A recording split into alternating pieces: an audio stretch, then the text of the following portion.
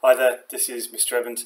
This video looks at Bowman's strategic clock, and this time we're looking at position 6 through to 8. And I realised that in the last video I didn't actually give a definition of what Bowman's strategic clock is. So very much like Porter, what Bowman is trying to do with his strategic clock is to have a look at the viable strategic positions that a business can take in order to compete successfully in their market. Now, these are supposed to be generic across markets. It doesn't matter if you're selling clothes, cars, groceries. These strategic positions should be applicable across a range of different markets. So we could define Bowman's strategic clock as a model that considers the different strategic positions businesses could use to compete by assessing perceived value and selling price. And in the previous video I did go through strategies 1 through 5, which are the strategies that are considered long-term and viable strategies for a business to follow and potentially compete long-term in a market if the business can continue, of course, to exercise the strategy successfully. These would not be long-term positions if the business was failing to execute these strategies. But Bowman said if the business can do these strategies well, then they will survive in the long run. Whereas positions 6 through to 8 are in red because these strategies are not viable in the long run, and we'll see why.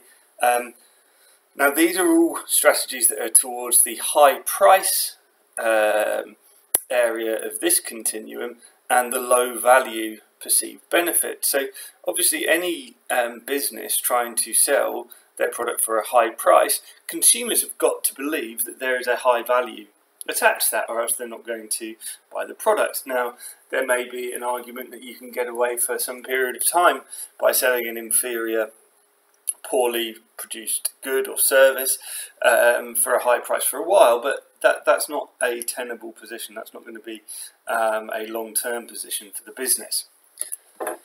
So let's have a look at these strategies in a bit more detail. Well, selling a product for an increased price, but we've got a standard product. This is position 6, increased price standard product.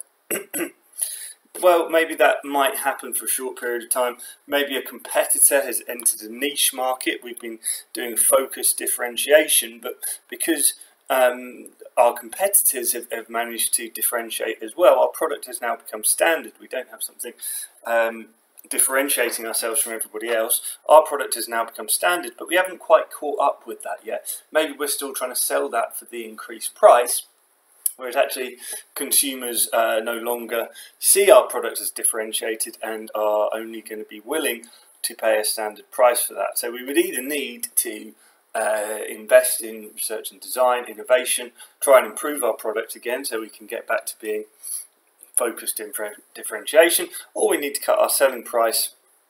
So we may be following a hybrid or low priced strategy. In terms of monopoly pricing, which is down here, we're still selling for a high price and got even lower value in terms of customer perceptions. Well, that's only going to be possible if there's no competition, and it's only going to be possible in the long run if there are high barriers to entry. You know, if we're doing monopoly pricing, it implies we're selling a poor product for a high price, and we're making what in economics would be called supernormal profits. Now, the existence of supernormal profit is an attraction to businesses to enter the market. People see that this company is making huge profit, they realise that the product isn't particularly good, and that becomes a very high incentive to enter the market. And there has to be something to keep competitors out if that's going to be a long-run position. It could be a patent that the business has on a particular product or process, or it could be that the business is somehow able to maintain brand loyalty. But the point is, this is not really a sustainable position. Finally, the low value standard price. Well, that doesn't sound good, does it? consumers don't value our products, but we're trying to sell it at a standard price, well, we're going to need to cut the price or improve the product in order to survive. Obviously, there's not huge numbers of examples of businesses that follow these strategies, because they're not good strategies to follow, and businesses that do follow them don't last long. But here's some examples, and I'm sure the management of each of these companies would disagree with what I'm saying.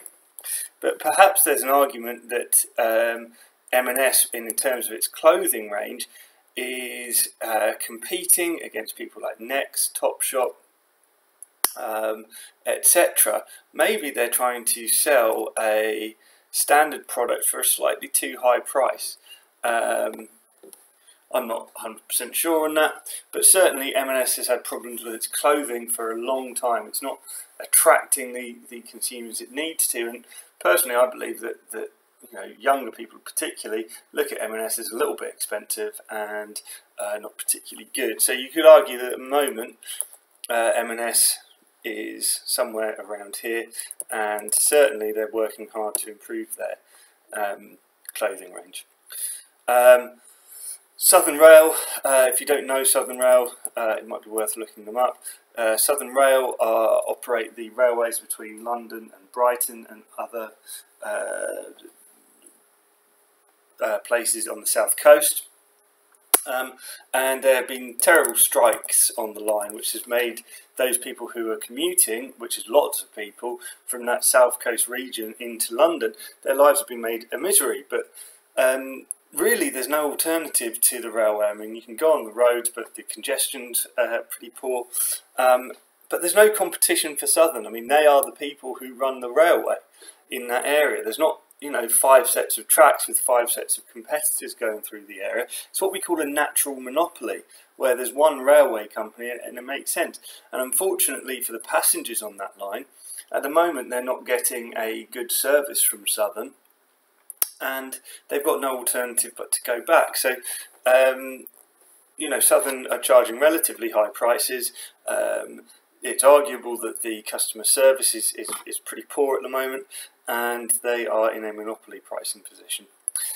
Finally, Monarch Airways, company that went out of business recently. I'm recording this in November 2017.